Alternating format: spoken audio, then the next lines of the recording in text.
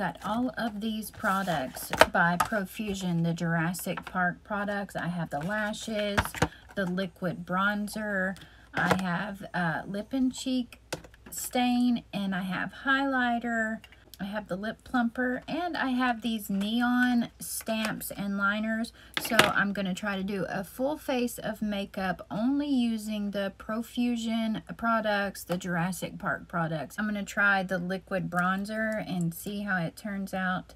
It comes with this applicator. I'm going to put some here. I'm going to put just a couple lines down my nose for just a tiny bit of contour.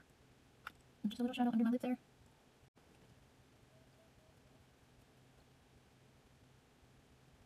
Next, I'm going to use the highlighter. I've used this highlighter before and it's very good. I'm just going to put some right here on the top of my cheek, down my nose, my eyebrows. Next, I'm going to go in with the cheek tint. I'm just going to blend it with my fingers. Such a beautiful color. Just put a little bit of eyeliner on and I filled in my eyebrows. I'm going to use the pink eyeliner and see how it looks. I'm just going to go over, just do a line right on top of my eyeliner.